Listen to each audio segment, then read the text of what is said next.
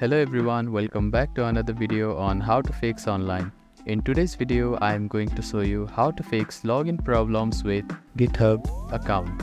If you are having trouble logging into your account, here are some fixes you can try. The first thing to do is to check that you have a stable internet connection, either through Wi-Fi or cellular data. Then try logging in again. Also make sure that you are typing your information correctly. The second step is to clear your browser cache and cookies. Sometimes stored data in your browser can cause login issues. To do this, open your browser and click on the three dots at the bottom right corner. Then find the history button.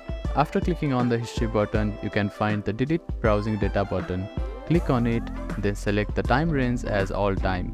Now click on delete browsing data and confirm it once again.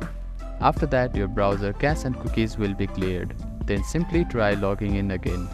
You can also try updating your browser. Open your App Store or Play Store and search for your browser. Check if there are any updates available for the application. You will see an update button. Tap on it to download the latest version of it. If the issue still persists, try accessing the login page using a different web browser or device. I hope these fixes helped you to get logged into your account.